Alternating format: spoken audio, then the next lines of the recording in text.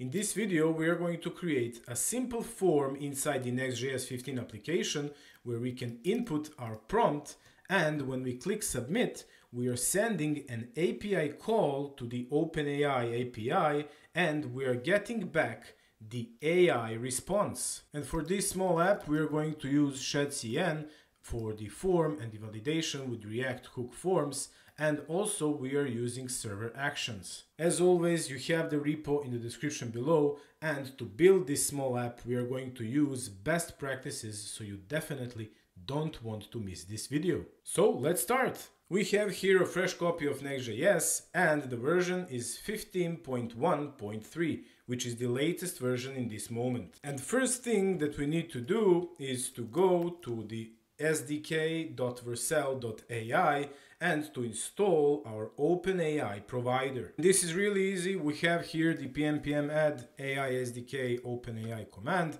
I'm just going to copy paste it inside of my terminal, and here it is. It is installing, and when we see that it is successful, now we can just check the example from their documentation.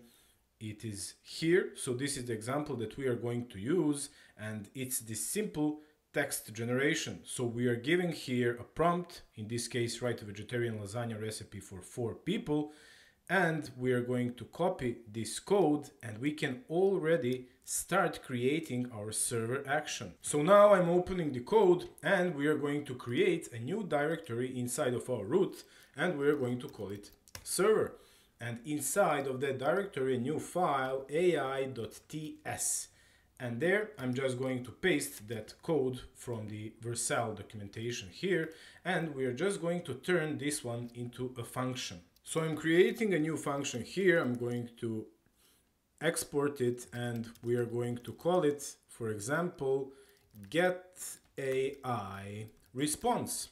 And this is a good start. So we're going to put prompt as our parameter, and we are just going to return generated text with our GPT-4 turbo model and with prompt that we are giving it here dynamically. So now we can delete this part that we copy pasted from the documentation. And before testing it, there are 3 important steps.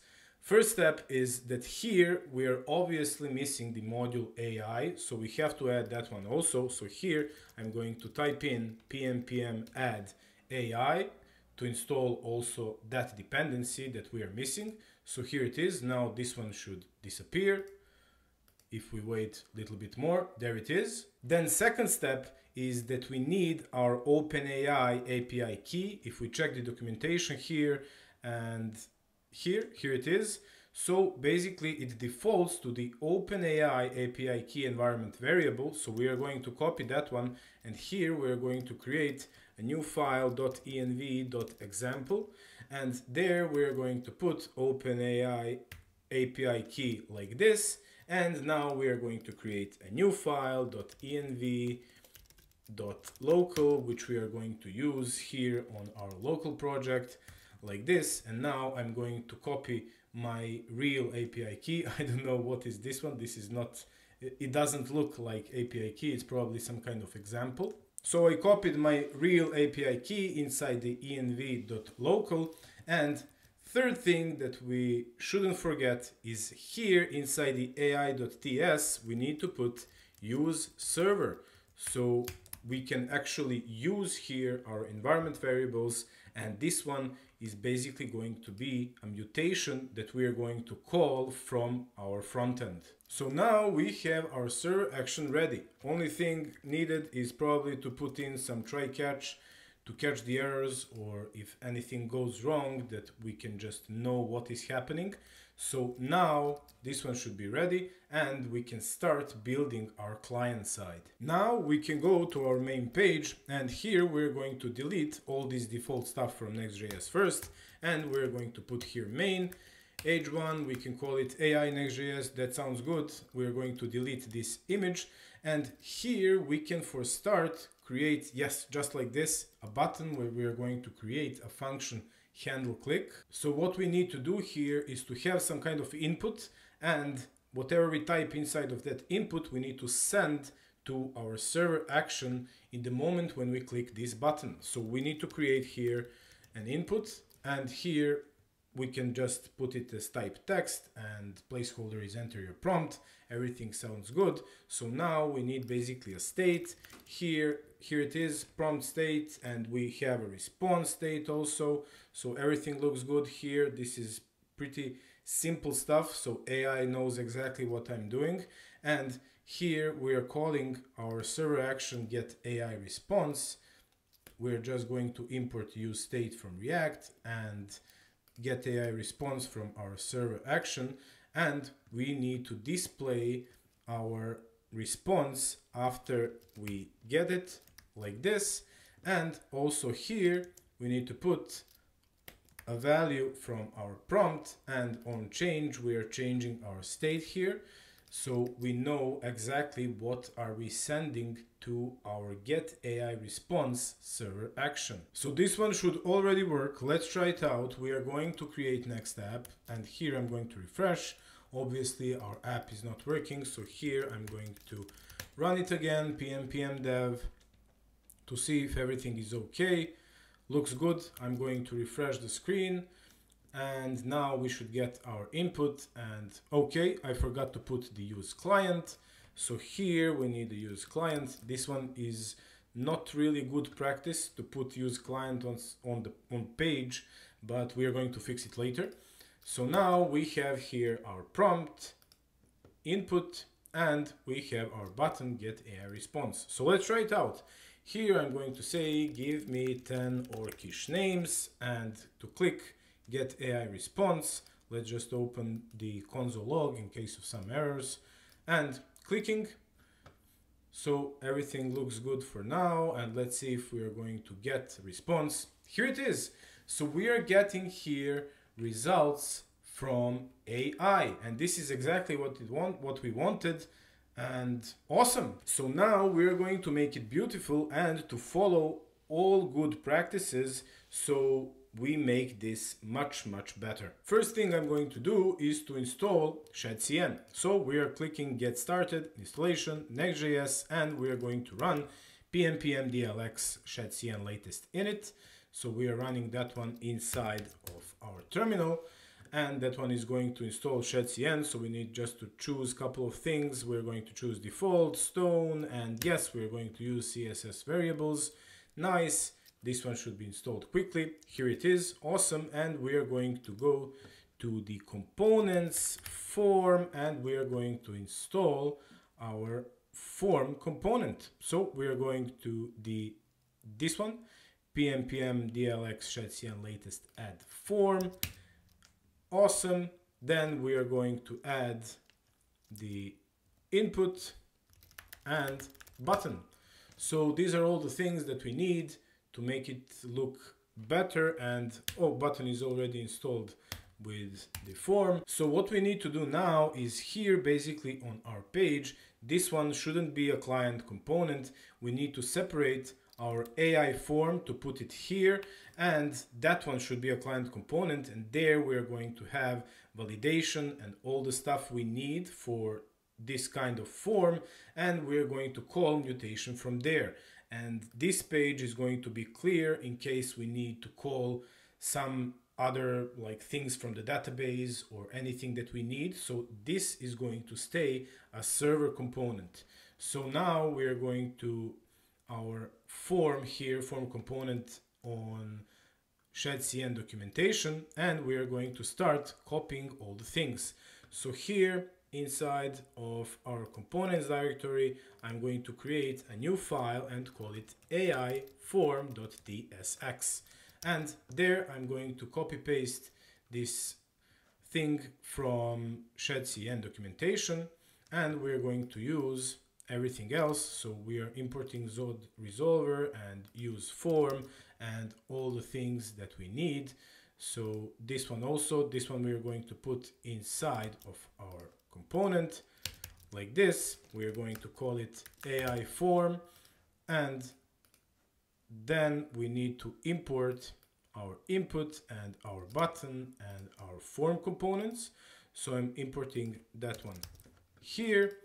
And then we are just going to use it. So I'm going to copy this entire return rendering here, and I'm going to put it inside of our component. And this one now looks good, except instead of username, we are going to say prompt. And here also, minimum 2 characters, maximum 50. That one sounds okay. We are just testing it, so we can put everything like that. And here also it should be prompt, and here enter your prompt as a placeholder, and we can just remove this description. We don't need it.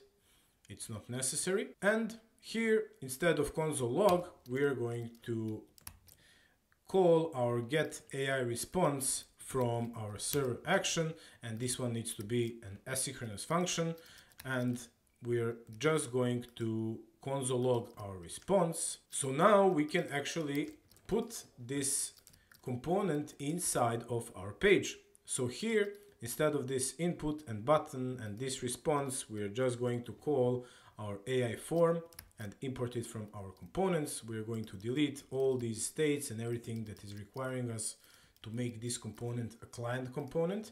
And we have now our server component. Also this one, this is good to make it look better in terms of the design. So now if we check, we have here little bit better situation than before. So we can now maybe better move it to the top. Instead of age screen, I'm going to put padding of 24 like this.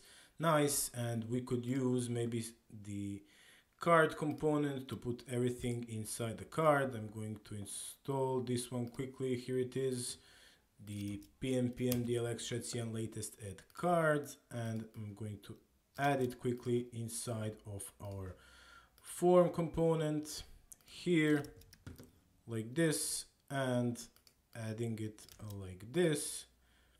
Let's see if this AI is going to handle this one nicely for me. So inside the content, I'm putting this one, and card title, AI form, card description, maybe something a little bit better.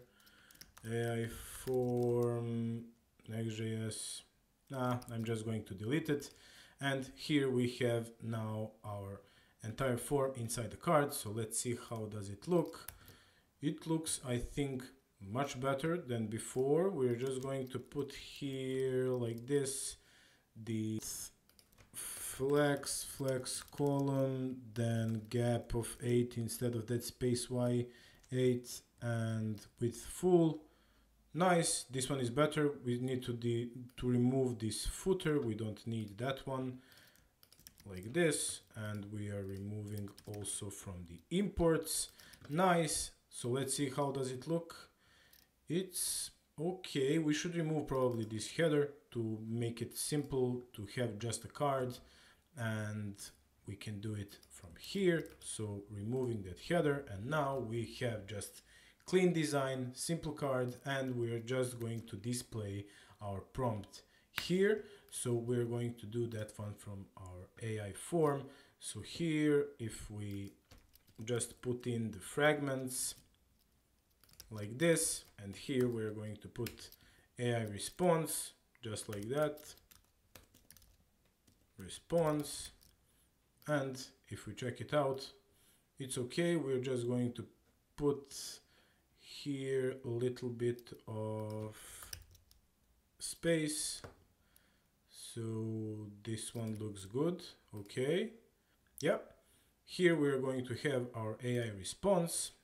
And for that one, we are going to create a state.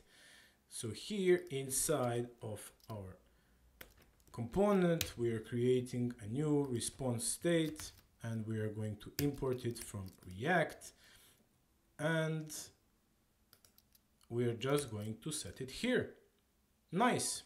So let's see if this one is working. We can also put loading quickly like this, and here on our button we're going to put disabled in the case of loading, and while it's loading we're going to put a loader tool like this from the Lucid icons. It's not giving me yet the import, but here we can put size 4 and animate spin instead of this one, and loader 2. Come on, I need to reload my window. And here for our AI response, we're just going to put a response, importing this loader 2 from our Lucid icons. And now everything should work. Let's try it out. So here we are entering our prompt. Give me 10 orcish names. Submit. We have our loading, which is looking nice. Maybe this card should be probably bigger. We're going to make it bigger. And here we have our response. Nice. Everything is working smoothly.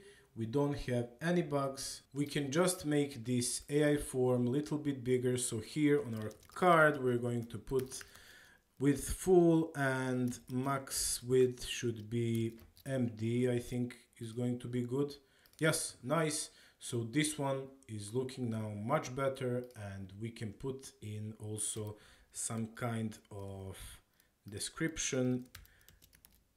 So we make it look professional, enter a prompt and get an AI response.